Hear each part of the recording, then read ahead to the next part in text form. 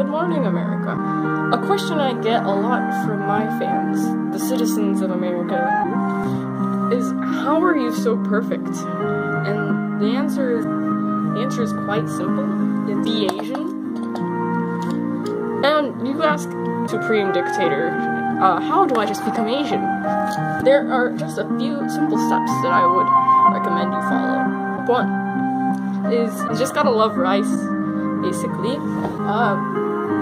Declare your undying love for rice on a daily basis, and on a obnoxious, annoying level. Just the way that I like to show my devotion to and love for rice is to inject it directly into my bloodstream.